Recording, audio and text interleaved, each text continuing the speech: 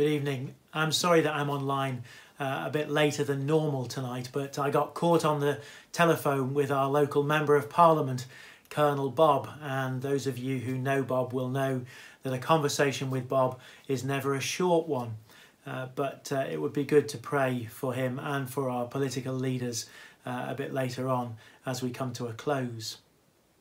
This Sunday, we thought as a family it might be good to be able to get everybody together for Sunday lunch.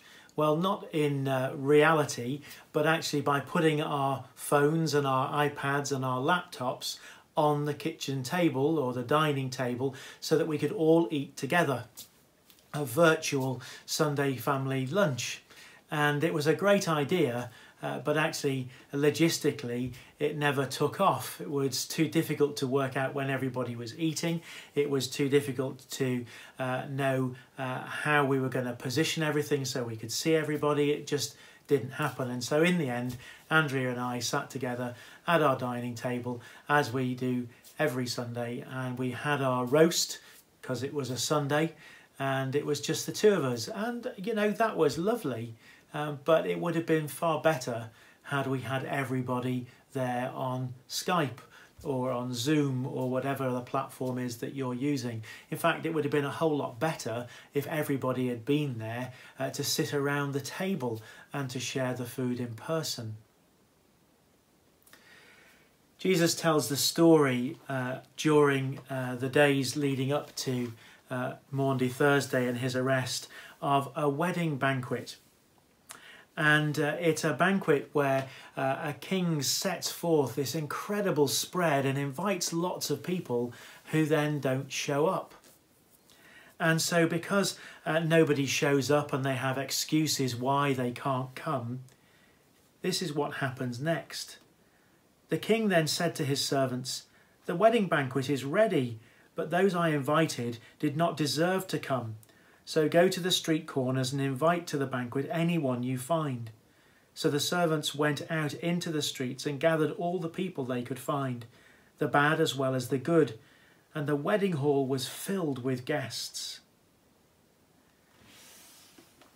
Jesus tells this story in different ways in a lot of different places.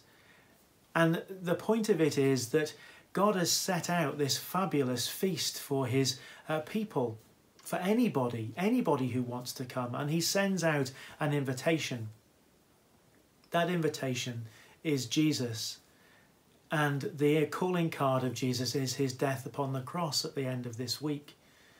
In dying on the cross, Jesus makes it open for anybody, everybody, to come and sit at the banqueting table if they accept the invitation. But like our Sunday lunch, people have reasons why they can't come. We're not going to be ready in time. That doesn't quite fit with us. I can't make the right connection. My internet doesn't work. Whatever it might be. Jesus' invitation to you and to me is one that we should not turn down. In the story here, people don't come because they've got business commitments and family commitments, because they've just done deals, all kinds of things. As we walk through Easter, now is a time for us to hear the Lord saying, "Do you want to come and sit at my banquet? Do you want to be part of this gathering around my table? Do you want to receive the wonder that I'm laying out before you? Do you want to know Jesus for your Lord and Saviour?" Well, I might not be in that place right now.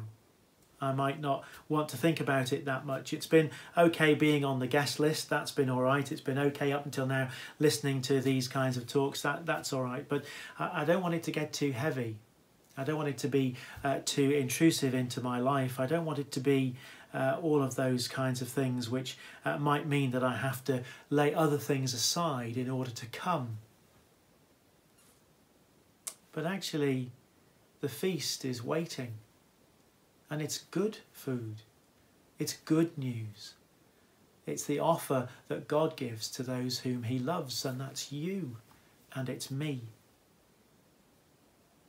We have a chance this week as we prepare for Easter in a way that we've not had for a very, very long time, to think about what God's offer is to us, what God's offer really means to us, and whether or not we want to accept it, whether or not we want to sit at that table.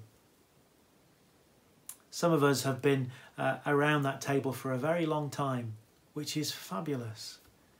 But maybe for you, maybe for me, we've become a bit blasé about the spread in front of us. We've become a bit overfed on rich food of love from God. Now is a time to reawaken our gratitude and say, thank you, look at this. Look at what Jesus did on the cross. Look at what his death meant. Look at how he has opened a way for us to go back to God. Tonight, think about that feast set before you. Think about having all your family around you as you eat. How wonderful that would be to have a Sunday lunch again. God says, come and sit at my table. Have Sunday lunch with me. Receive the blessings I've laid out for you. Be a guest in my house. Be a guest in heaven.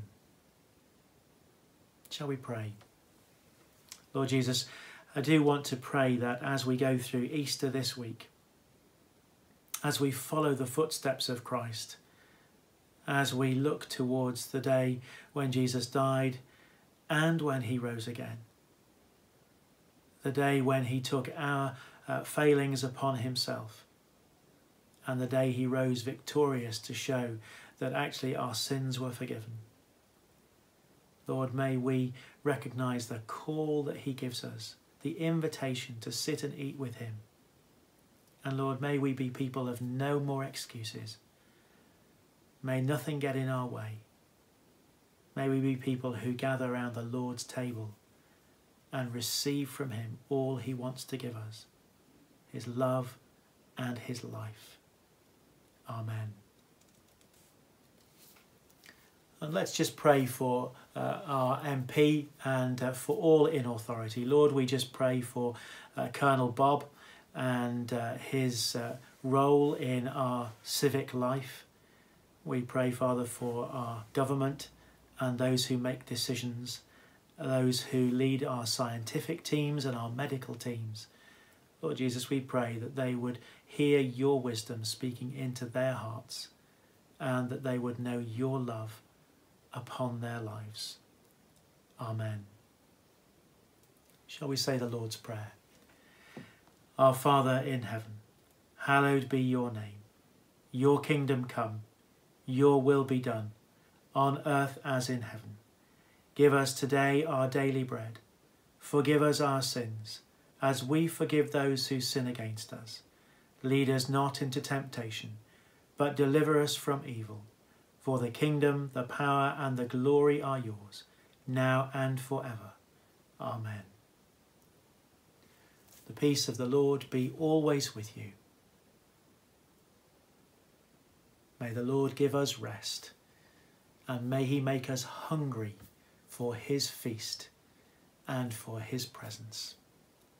Amen.